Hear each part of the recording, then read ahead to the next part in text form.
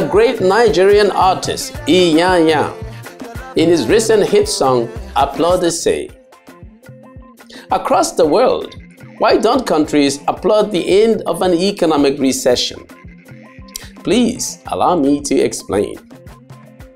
For sure, recessions can be very punishing on households and the entire economy. So like anything bad, I think we should celebrate its departure. The recent recession in Nigeria, brought about by poor diversification, inefficiencies, and maladjustments, has exposed the nation's perilous dependence on crude oil export revenues, which collapsed and gave way to a sharp year-long period of great hardship for the people. As the people had developed an inexorable propensity to imports, when oil exports dropped sharply, the naira gave up much of its value, causing the import-dependent economy to suffer greatly. And this was quite evident as inflation went up, unemployment went up, and incomes dropped or stagnated.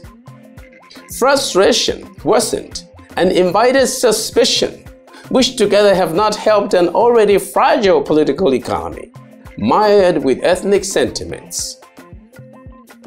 So now, the recession is over, but inflation has not ended.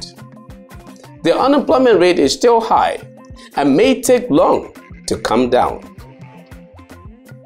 But let us do something no one else has done. Let us praise the end of the recession by having a month-long festival culminating in a weekend when businesses do promotions and sales, and when households would have Thanksgiving for surviving the recession.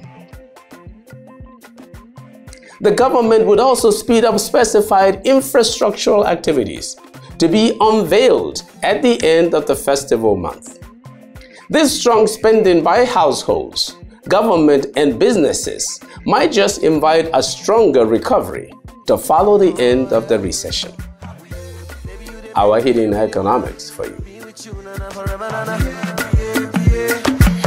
Oh yeah, baby, you done make me really wanna be with you now forever.